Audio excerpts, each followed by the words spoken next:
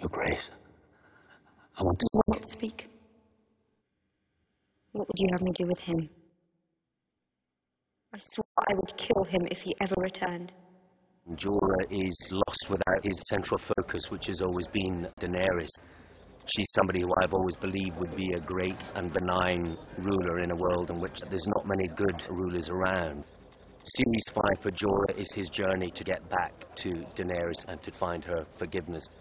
Jora's portrayal runs so deep and has affected her on such a level. He's the only person who's been with her from the beginning. He has taken her from this vulnerable child into the queen that she is. For that relationship to have been built on lies, this is really where you see the fire in her and the steely determination. Someone should kill him.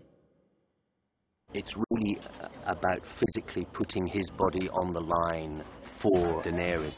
He's willing to show that he would die for her, and that's really his offering. He doesn't really care for life without her. Get him out of my sight. Khaleesi, please. Every sign she shows him, good or bad, is an opportunity for him to continue to win her affections.